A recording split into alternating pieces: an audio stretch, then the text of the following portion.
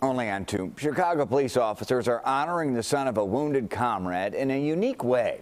The officers was shot in both of her legs Friday night responding to a shooting in the South Shore neighborhood. Her injuries left her unable to host the birthday party she had planned for her son today. But as CBS 2's Suzanne Le Mignot reports, that's when some fellow officers stepped up to help. Police have asked us not to identify the officer or her son or reveal where they live. Her brothers and sisters in blue wanted to make sure that her son had a birthday he would never forget. A procession of officers in Chicago police squad cars. Their mission? To honor the son of one of their own through a birthday parade. Previously, we actually went out and saw him. The son seemed to be a little down, but we actually made this a special moment for him, even when his mom wasn't able to get out and do so. So yes, that was a great thing.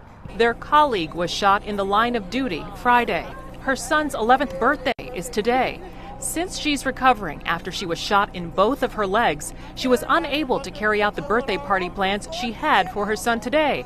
But she gathered the strength to use a walker to come outside and thank her colleagues for making her son's birthday so special. I'm here for my baby birthday, and y'all made it so special for us.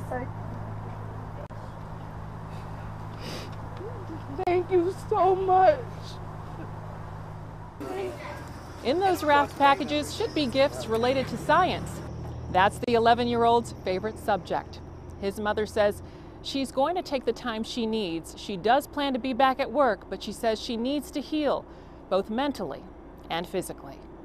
Suzanne Le Mignot, CBS 2 News.